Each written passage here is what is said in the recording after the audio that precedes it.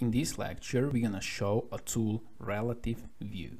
With this tool, we can define our own orthographic views.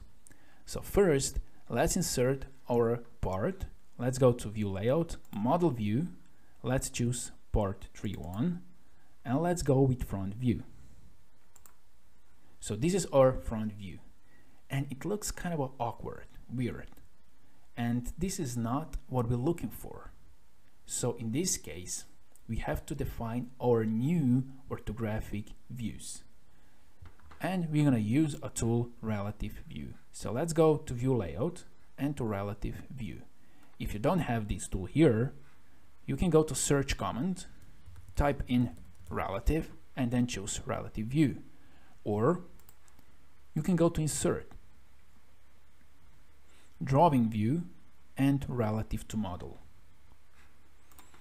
So let's click on this tool, and now we have to choose our orthographic front view, this one. And now we go directly to our part file. Here on the left side, we have to choose orientation. So we have first orientation and second orientation. For the first orientation, we can choose front, right, top, back, left, bottom. We're going to choose front. And for the second orientation, we can choose right, top, left, bottom, and we're gonna choose bottom. Our front orientation will be this one, and our bottom will be this one.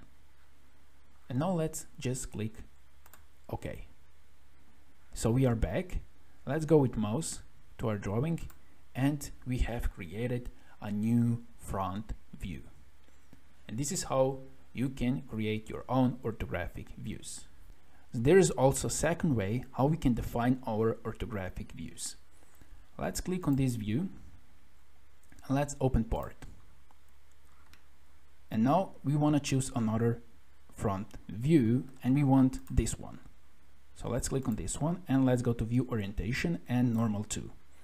Now let's go back to View Orientation, and here we have more options.